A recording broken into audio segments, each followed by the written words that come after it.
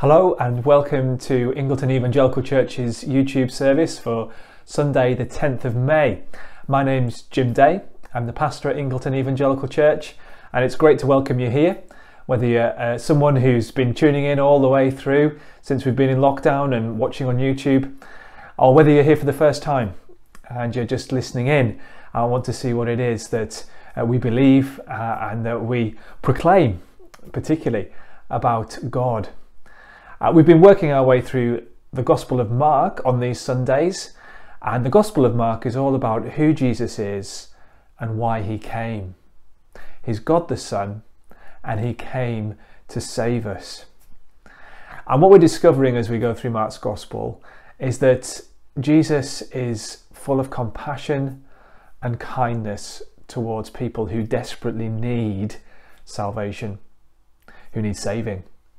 We'll see that this morning as we look at the end of Mark chapter 1 and the beginning of Mark chapter 2. We're going to jump straight into Mark's Gospel this morning as one of our younger people, Will, reads for us from the end of chapter 1 and the beginning of chapter 2. Mark chapter 1 verse 40 to Mark chapter 2 verse 12. A man with leprosy came to him and begged him on his knees, "If you are willing, you can make me clean." Jesus was indignant. He reached out his hand and touched the man. "I am willing," he said. Immediately the leprosy left him, and he was cleansed. Jesus sent him away at once with a strong warning. "See that you don't tell this to anyone, but go show yourself to the priest and offer the sacrifices that Moses commanded for your cleansing, as a testimony to them." Instead, he went out and began to talk freely, spreading the news. As a result, Jesus could no longer enter a town openly, but stayed outside in lonely places. Yet the people still came to him from everywhere. A few days later, when Jesus entered Capernaum, the people heard that he had come home. They gathered in such large numbers that there was no room left, not even outside the door. And he preached the word to them. Some men came, bringing to him a paralyzed man, carried by 4 of them. Since they could not get to him because of the crowd, they made an opening in the roof above Jesus by digging through it, and then he lowered the mat the man was lying on. When Jesus saw their faith, he said to the paralyzed man, "Son, your sins are forgiven." Now some teachers of the law were sitting there, thinking to themselves, "Why does this fellow talk like that? He's blasphemy. Who can forgive sins but God alone?" Immediately Jesus knew in his spirits that this is what they were thinking in their hearts. And he said to them, "Why are you thinking these things? Which is easier to say to this paralyzed man, 'Your sins are forgiven,' or to say, 'Get up, take your mat and walk'? But I want you to know that the Son of Man has authority on earth to forgive sins." So he said to the man, "I tell you, get up, take your mat and go home." He got up, took his mat and walked out in full view of them all. This amazed everyone, and they praised God, saying, "We have never seen anything like this." Let's come before God in prayer now. Let's pray. Father God, we thank you for the immense privilege that it is as your people to be able to call you our Father in heaven. Thank you that we can approach your throne now to praise you, to worship you as the God who is King, the God who is sovereign, the God who is in control of all things, including the situation we find ourselves in now. Thank you that we can come even though we are those who sin, even though we are those who do those things that actually you cannot look upon. We thank you that we can come because you sent us your Son, the Lord Jesus Christ, and we come in and through him. We have been forgiven in him. We have been united to him. We have in him one who has paid for our sin on the cross. Thank you, Lord Jesus, for humbling yourself, for leaving the glory of heaven where you are the centre of all praise and all worship as God the Son. We thank you that you are now God the Son made man. We thank you that you lived on this earth, that you know what it is to live in a world where there is suffering, there is pain, there is sadness, there is death. We thank you that you walked that path yourself. And we thank you for your kindness and your compassion to those suffering, your kindness and compassion towards sinners. We thank you that you reach out in love towards those who are so in need of your healing touch. Lord, we pray for those who are ill at the moment, particularly those who are suffering with this virus, Lord. We pray that you would heal. We pray for doctors and nurses in hospitals up and down the country, that you would help them as they treat those who are ill. We pray for our government, for our Prime Minister, for his cabinet, for the civil service and other advisors. Lord, that you would give them great wisdom.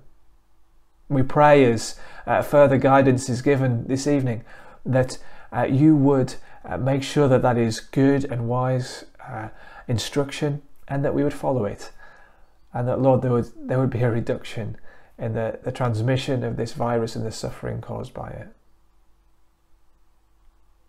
Lord, we thank you that in your loving compassion you also reach out to forgive sinners.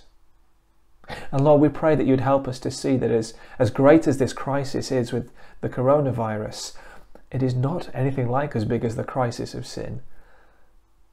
So we pray that you would seek out and find sinners who will put their faith in you for the forgiveness of their sins.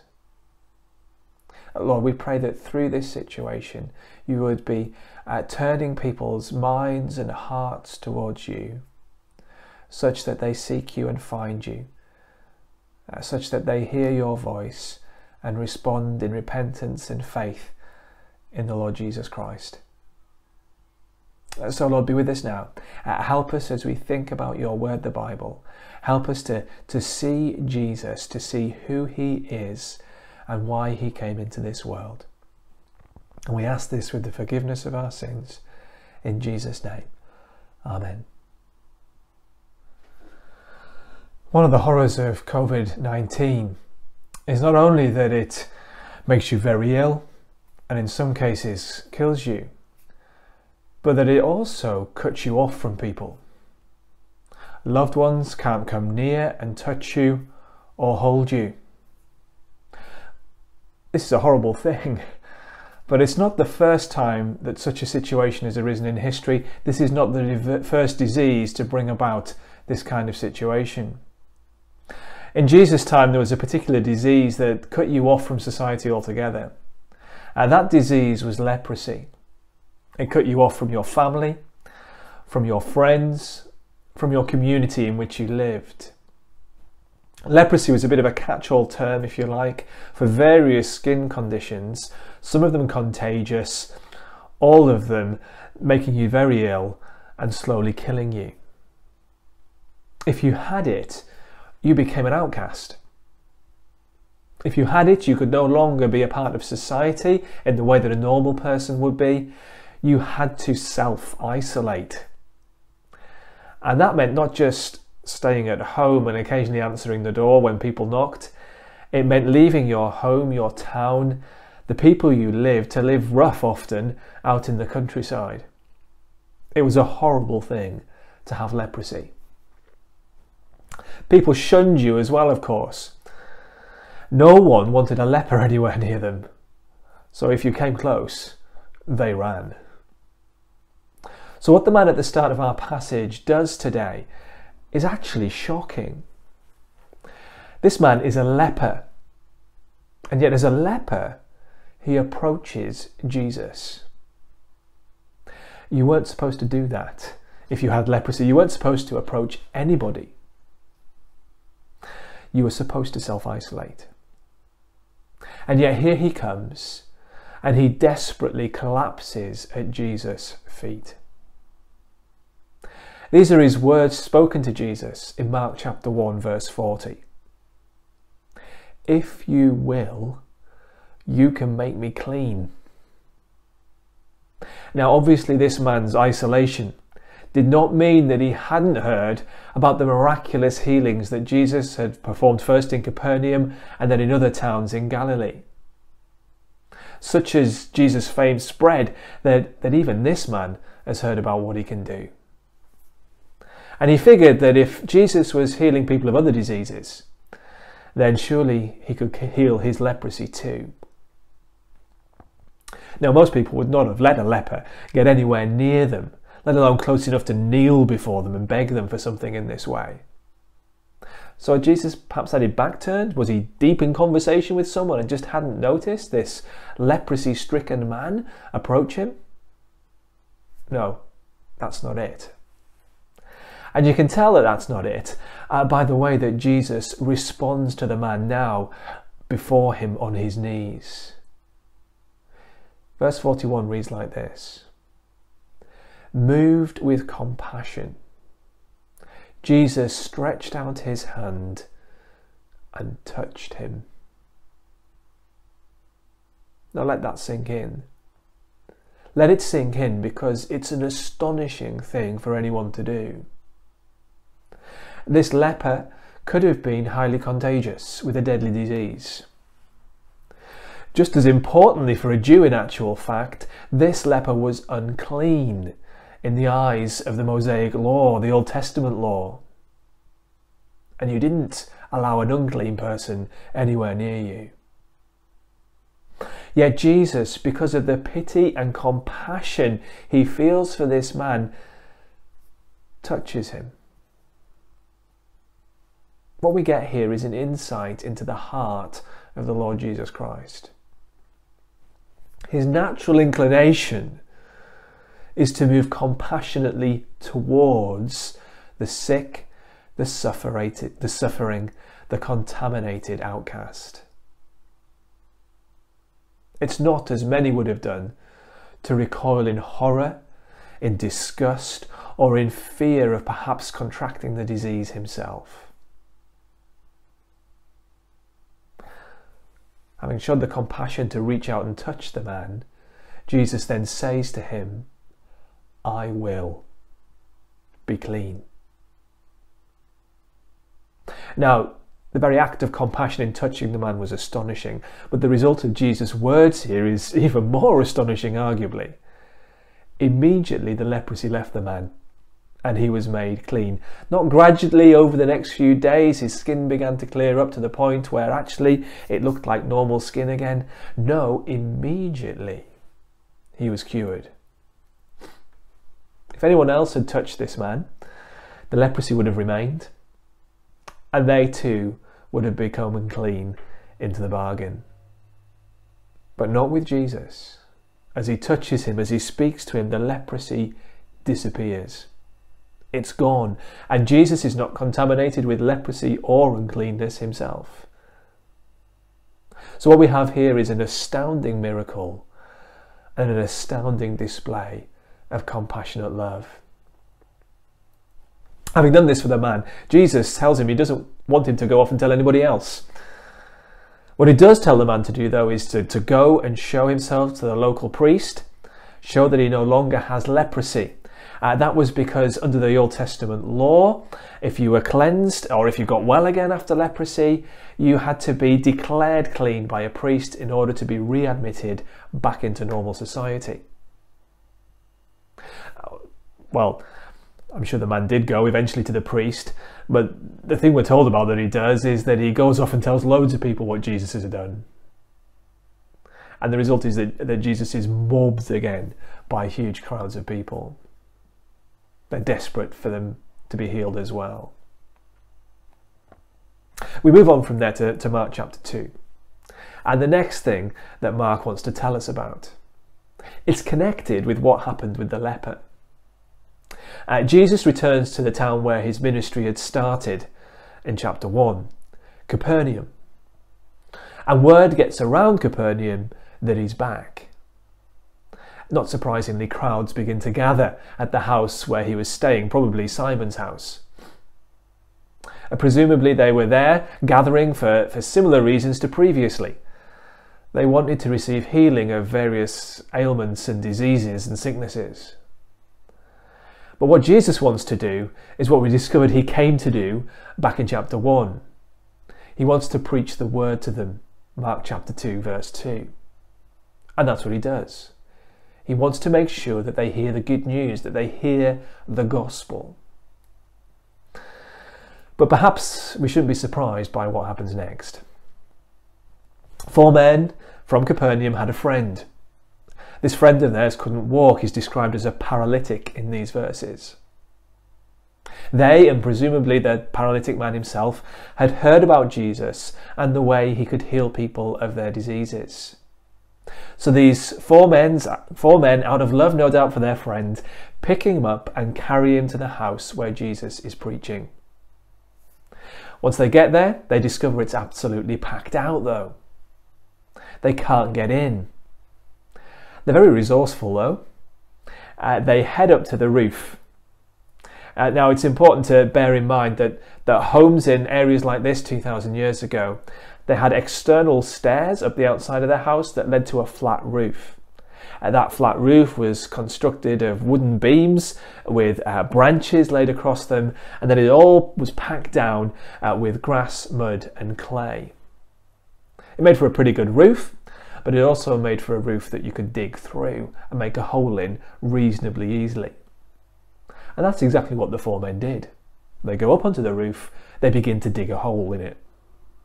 Once that hole is big enough, they lower their friend on his stretch-like bed through the hole down into the very room where Jesus is preaching. We might not have seen men being lowered through roofs yet, but we have seen plenty of people with various diseases being brought to Jesus in Mark's Gospel, or coming to Jesus themselves, and he heals them. So as this man descends from the ceiling on his makeshift bed, we're expecting exactly the same thing to happen here. We're expecting the next verse in this Mark's Gospel, in this account, to read something like this. When Jesus saw their faith, he said to the man, "Get up and walk." But that's not what he says.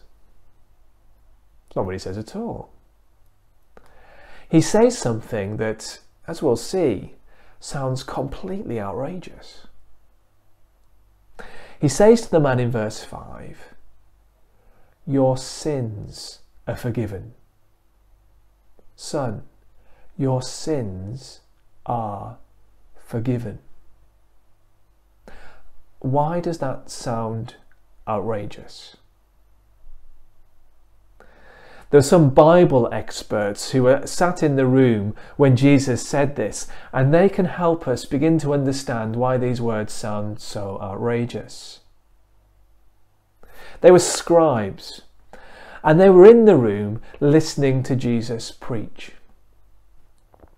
They had no doubt watched and listened intrigued as this man descended on a bed into the house, wondering, well, what's Jesus going to do now?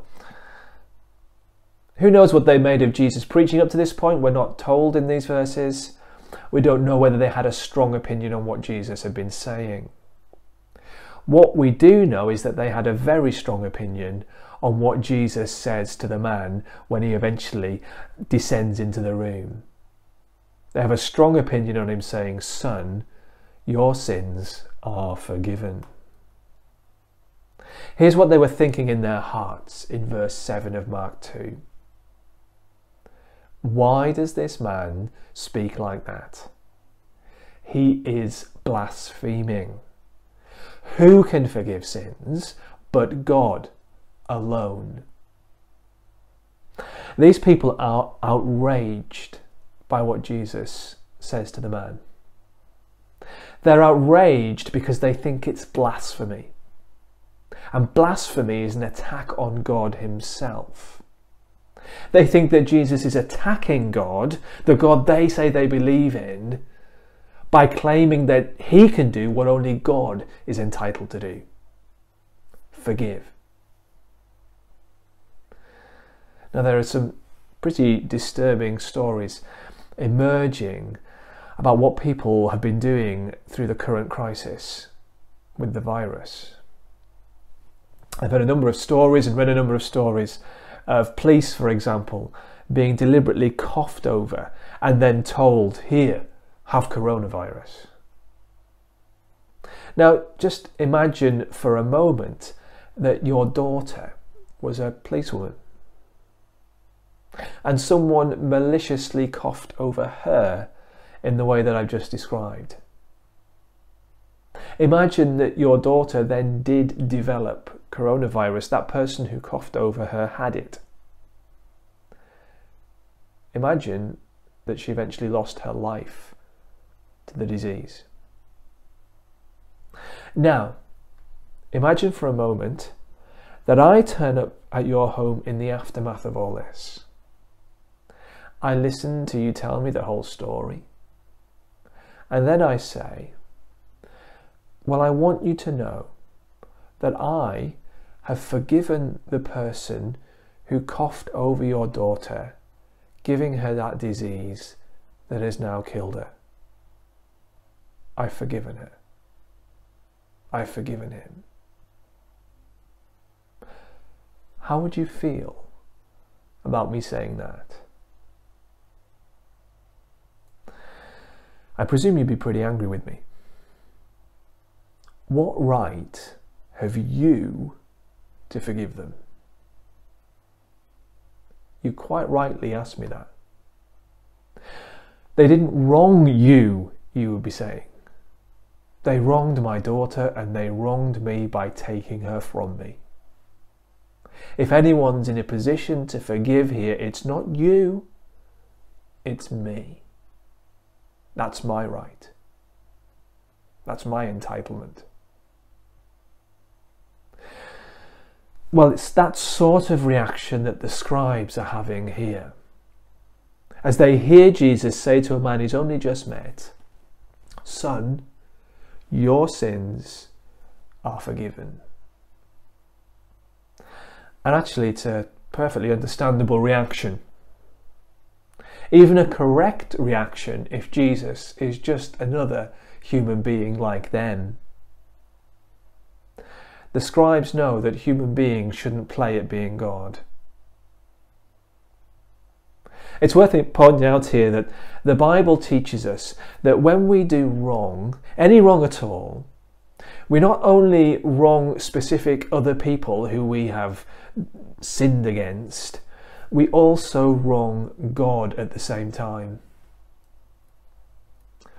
So, if I lose my temper with my children, it's not just them I need to say sorry to. I do need to say sorry to them, but I also need to seek God's forgiveness for losing my temper with them in that way.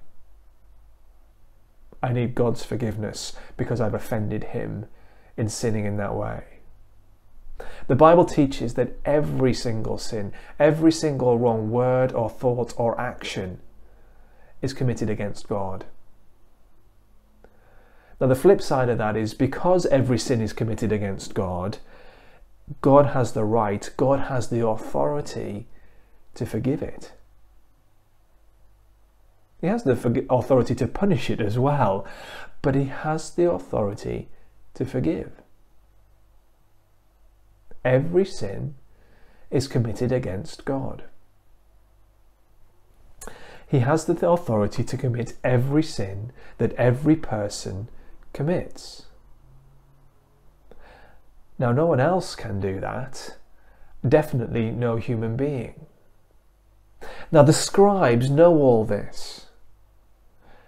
And because they know all this, they are mad with Jesus. But Jesus knows what they're thinking. There's no indication that he's angry with them at this point for thinking that, but he does want to change their thinking. So he asks them a question in verse 9. He says this, "Which is easier, to say to the paralytic, 'Your sins are forgiven,' or to say, 'Rise, take up your bed and walk'?" That might seem like a strange way to try and change their thinking, but just take the question literally for a moment. Which is easier to say to someone who is paralysed? All your sins are forgiven, or rise, get up and walk. It's much easier to say your sins are forgiven, because there's no way of proving once that's been said that actually they haven't been. There's no visible thing to see. Whereas, of course, if you say to a paralysed man who everybody can see is paralysed, and everybody in the room knows genuinely is paralysed because they live in the same town and they know the man, if you say to that man, get up and walk, well, you're going to see straight away whether those words carry any weight, any authority. Because if he doesn't immediately get up and walk, then your words mean nothing. But who can simply tell a paralytic to walk and it happens? Definitely no mere human. The greatest doctor in the world, the greatest physician in the world, or physiotherapist in the world can't just tell someone who is paralysed to walk and it happens. No, only God can do that. That's why Jesus says what he says next in verses 10 and 11. But that you may know that the Son of Man has authority on earth to forgive sins, he said to the paralytic, I say to you, rise, pick up your bed and go home. Now, Son of Man there is a way that Jesus refers to himself. So what Jesus is saying here in effect is this. Yes, only God has the authority to forgive sins with a word. But also only God has the power to make a paralytic man walk with a word. So, I will show you who I am, that I am God the Son, by demonstrating a power that only God has. The power to make a paralysed man walk simply by telling him to. You'll see straight away that I have that power, that I am no mere human then, but I am God the Son in human flesh. And if I am God the Son, then I do have the authority to forgive sin, and I'm not committing blasphemy when I say, Son, your sins are forgiven. All a person's sin has been committed against me. Therefore, I can forgive it. Well, Jesus, in saying these words, but that you may know that the Son of Man has authority on earth to forgive sins, he said to the paralytic man, I say to you, rise, pick up your bed and go home. In doing that, Jesus has set the scene here in such a way that everything will hang on what happens next. Will the man remain on his bed, unable to walk? If he does, then all that Jesus claims to forgive sins tumble down. Or will he rise, pick up his bed, and walk home? Let's see what happens in verse 12. And he rose, and immediately picked up his bed and went out before them all, so that they were all amazed and glorified God, saying, we never saw anything like this. What Jesus has just proved as this man got up and walked is that because of who he is, God, he can forgive sin. All sin. That in itself is amazing and wonderful, isn't it? If you want your sins forgiven, if you recognise that you're a sinner, that you have offended God and that your sins have cut you off from him and you face his judgment, if you want to be forgiven no matter what you have done, you can come to Jesus knowing that he has the authority to forgive you everything. Just as importantly, though, he has the compassion to forgive you everything. I said earlier that there's a link between this incident at the start of chapter 2 where Jesus forgives the paralytic and the incident immediately before that at the end of chapter 1 where he heals a leper. We see the link in Jesus' compassion and in the fact that leprosy pictures sin for us. Cast your mind back to just a few minutes ago when we thought about the man with leprosy. Leprosy left you cut off, isolated from everyone. People were repulsed by you, and it caused you to suffer in so many ways, both physically and emotionally. That's a picture of what sin does to us. Sin leaves us cut off, isolated, but actually in an even more damaging way. It leaves us cut off and isolated from God himself. Sin, you see, is repulsive in his eyes. It is offensive. He cannot look upon it, and rightly so. It ultimately leads to God's righteous judgment on us for our sin. But just as Jesus showed great compassion in reaching out and touching the outcast leper, so he shows compassion in reaching out to touch outcast sinners. You see, those very people who you would expect to repulse Jesus, he actually moves towards. Let me close with a couple of quotes about the heart of Jesus and his compassion for people like you and me whose sin cuts us off from God and leaves us under judgment. I came across them when I was reading earlier this week, these quotes, and they're so helpful in understanding the way that Jesus feels about people who are cut off from God because of their sin. And that's all of us.